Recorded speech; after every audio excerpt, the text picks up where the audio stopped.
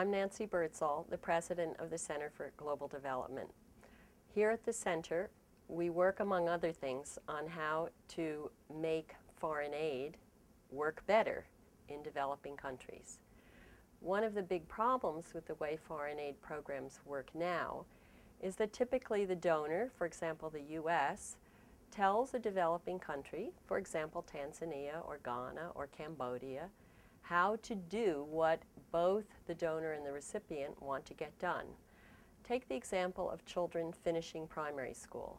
The donor, in the case of the U.S., says, here's some money, but we want you to spend it on training teachers or buying textbooks or spending more on building classrooms or putting latrines in your schools.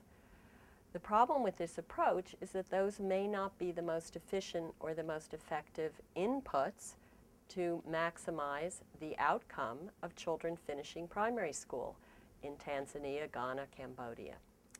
So here at the center, we've been developing and working with donors and with developing countries on trying a new approach to foreign aid in which the donor would pay for progress.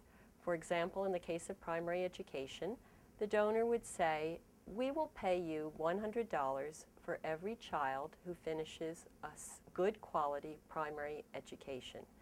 At the end of 1 year, the country would send the bill and the donor would pay. We're advocating an independent audit of those results. We call this cash on delivery aid. The idea is to help countries focus on what they really want and how they would get there in the spirit of better ownership.